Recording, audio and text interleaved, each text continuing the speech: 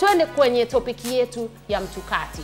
Unajua wasanii wengi trendi iko kwamba wakitoa nyimbo nyingi ni either za mapenzi au za kulabata. Umeona? Mapenzi za kulabata. There's nothing wrong with that. Kwa sababu ndio audience sisi wa mashabiki tunapenda. Mapenzi yana dunia, bata ndio kama hivyo, unakula happy, unafurahi. Na wanamuziki wanaenda na trend. Lakini kuna umuhimu wa wanamuziki wasanii kuimba nyimbo ambazo zinaendana na matukio. Nitakupa mfano. Kwa mfano, let's say labda matukio, let's say kuna sherehe labda Christmas. Wasanii watunge nyimbo za Christmas. Msanii kama Mariah Carey amejiweka sana kwenye kuimba nyimbo za Christmas. Ukifikiria Christmas, msanii Marekani wanafikiria Mariah Carey, album ya Mariah Carey. Lakini kuna wanamuziki wengi ambao wametunga nyimbo za Christmas.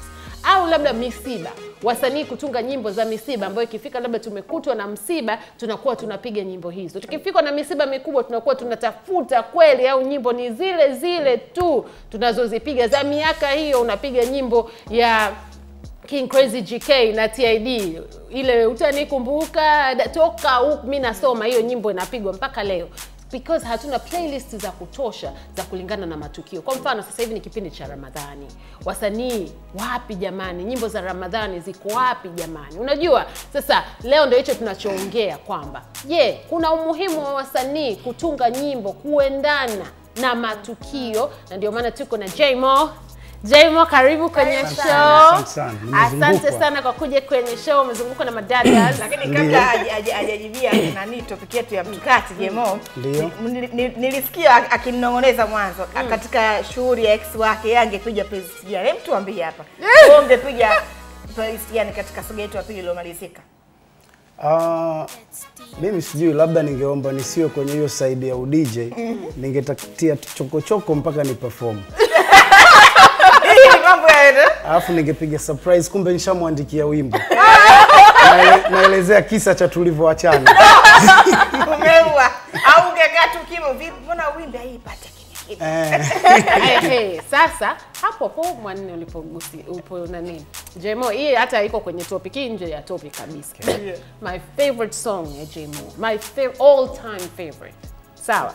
Simu yangu nilikuwaga nimeweka ringtone mpaka leo, hata nikitaka kuweka ringtone ya nyimbo huaga naifikiria ile nyimbo because naipenda kimya. Yani unajua ni timeless ni nyimbo ambayo haiishi kuanzia beat mpaka walivyorap yeye pamoja na Maremgwea. Yani Jay Moe kimya. Sio poa. Asante noma sana. Karibu kwenye show.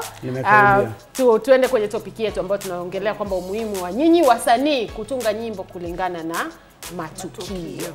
Unahisi umuhimu upo hapo?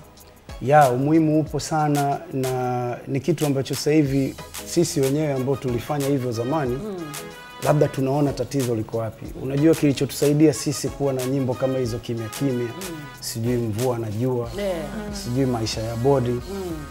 Zamani kulikuwa na ule mfumo ambao unatoa senturi. Sasa siku hizi hayo mambo tena ya album inatoka hamna. Kwa hiyo kinachoendelea sasa hivi wasanii wengi focus yao iko kwenye kupata pesa kupitia shows. Kwa hiyo kupitia singles wanazotoa. Na wana hiyo kasumba kwamba media wanatoa priority zaidi kwenye nyimbo kama hizo za mapenzi au za kulabata, wakihisi kwamba mimi nikiimba nyimbo kuhusu mambo ya hizo tauro sijui za wanawake au watoto yatima, anahisi haitomuingizia pesa. Kwa hiyo siku hizi imekuwa ile love ya kusema hichi kitu nafanya kwa sababu ya jamii iliyonizunguka haipo sana. Wasanii wanachowaza ni atoe wimbo uhit ili akafanye show apate malipo. Kwa hiyo ndio maana umekuta wameegemea kwenye aina fulani tu za content. Na pia wakiamini kwamba nikitoa wimbo ambao unahusu sijui mafuriko hautopata nafasi, redio haitopiga. Kwa hiyo anahisi kwamba nitakuwa nimepoteza. Na enzi zetu sisi hizo mvua najua hazina music video, hazina nini. Umeelewa? Lakini sasa hivi msanii ili atoe wimbo ufanikiwe atagaramika na vitu kibao. Kwa hiyo mwishoni anakuwa anaangalia mwisho wa siku inakuwaje. Ndio unarudi pale unakuta anaimba wimbo ambao anajua utapata airplay, watu watasikia mikoani, ataenda kwenye show, utamlipa. Sasa kwako wewe sasa Jay Moe, ni muziki ya aina gani ambayo unapenda na ni kwa nini unapenda muziki hiyo? Mimi nimekulia kwenye reggae sana. Unajua enzi zetu si wakubwa kidogo. Kwa hiyo Yeah, manake mimi mtu kama Tupac ambaye anaonekana walileta chachu zaidi kwenye mziki wa rap. Mimi tayari niko sekondari karibia namaliza form 4 ndo huku Tupac na Dia Mama zimetoka hizo. Kwa hiyo tulikulia sana huko na Bob Marley na nini. Lucky Dube. Yes, kwa hiyo Alpha Blondy. Yes, kwa hiyo reggae bado ni mziki ambao mimi nausikiliza zaidi. Watu hata akija kwangu wanashangaa, huyu jamaa anafanya rap lakini mbona nyumbani kwake hatusikii rap yoyote? Yes. Kwa sababu ya message ambayo iko kwenye reggae. Kwa hiyo hata mimi inanipa inspiration ya kutosha kwenye ninachokiandika huku kwenye rap. Na ni mziki ambao miaka yote hii bado haujabadilika kwenye content zake, bado wamefocus kwenye ujumbe zaidi kuliko mambo mengine ambayo ili wapate airplay ya kutosha. Yes. Yeah. Wewe ni msanii wa muda mrefu sana na nyimbo zako nyingi au ndio na kuna zile uzongelea mapenzi, lakini kama kuna hii naomba nisaidie kushare. Ni nyimbo zako nyingi zinakuwa katika mfumo ambapo kwako wewe kama hata ikipigwa ndio kabisa ni Jay Moe hapa anapiga nyimbo. Nini siri ya ubunifu wa nyimbo zako unazozitunga?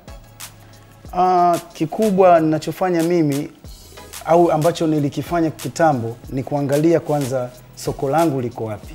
Fan base yangu ni akina nani? Wanahitaji kitu gani? At the same time nasikiliza sana wanachofanya wengine.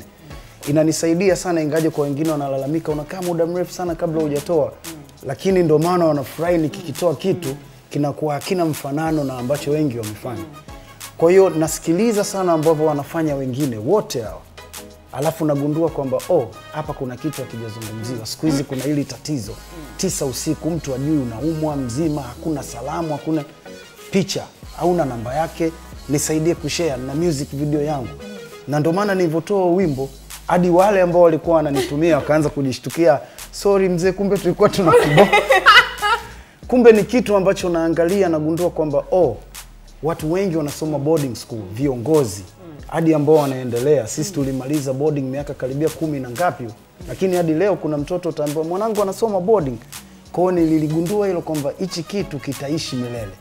Mvua najua ikinyesha mvua tu nitapigiwa simu na kila mtu, unapigwa East Africa, unapigwa wapi? Ni kwa sababu niligundua hichi kitu kitaishi milele. Kwa hiyo ninachozingatia zaidi ni kitu ambacho nitazungumza kizunguke ile jamii iliyonizunguka ili waweze kurelate na ule wimbo wangu. Lakini pia siangalii sana kitu ambacho kina trend sasa hivi afu kesho hakitokuwepo. Kwa hiyo naangalia ambacho najua hiki kitadumu.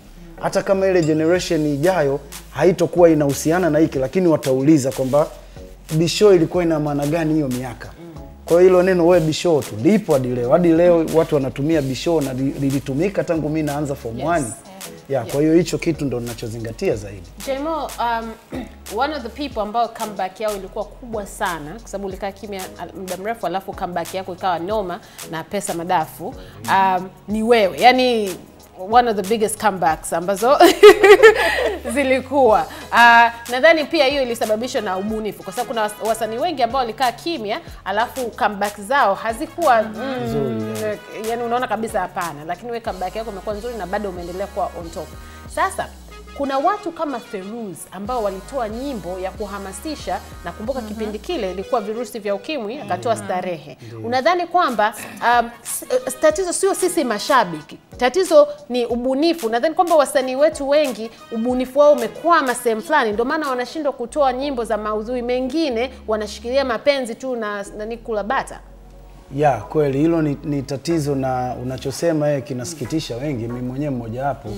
Kuna wasanii wa zama zangu walifanya vizuri lakini sasa hivi akitoa wimbo najiuliza huyu jamaa ule ukali umeenda wapi?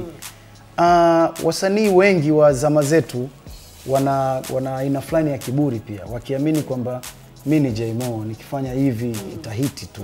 Kwa hiyo wanakuja kushangaa kwamba wasikilizaji wa siku hizi wana akili kuliko zama zetu. Zama zetu unaweza bwabwaje watu jamaa huu mkali, lakini siku hizi hamna tena. Siku hizi haijalishi wewe una jina gani na ulifanya nini zamani. Watu wameelimika, wanasikiliza mashairi, kila kitu wanaweza wakasema hii beat sio nzuri, lakini zamani ilikuwa ngumu mtu kugundua kitu kama hicho. Kwa hiyo hicho ndo kinachowakwamisha wasanii wa zama zangu kuweza kurudi na kitu ambacho watu watakipokea kama walivyompokea zamani. Hiyo moja. Na nyingine pia ni huo ukosefu wa kusikiliza. Wasanii wengi wa sasa hivi hata hawa wa zama hizi unakuta wanasikilizana wenyewe kwa wenyewe. Ndio maana wote wanadumbukia kwenye shimo la kusound sawa content sawa, production sawa, kwa sababu wanasikilizana wenyewe kwa wenyewe. Wakati ninachojua mimi, msanii kama mimi, naweza kusikiza wimbo wa lugha ambayo sijui, lakini kuna kitu kimenivutia tu pale, kwa sababu muziki pia una lugha yake. Haijalishi imeongelewa lugha gani. Ndio maana hata nyimbo zetu za Kiswahili tunaenda kuperform sehemu ambapo hata waongei Kiswahili lakini wanapenda. Kwa hiyo hilo ni tatizo. Tukiwa na huo ubunifu mzuri, unakuja pale ambapo unasikiliza wenzako zaidi na zaidi. Ndio pale unapogundua kuna kitu fulani kimezungumzwa Zimbabwe, hakikuzungumzwa Tanzania. Na Watanzania wengi hawajui. Ndio maana unaona hao, siwezi kuwataja majina, zishaibwa nyimbo Mozambique, sijui mtu akairekodi huku ikahit kinoma. Tukaja kugundua wimbo kumbe uliigiwa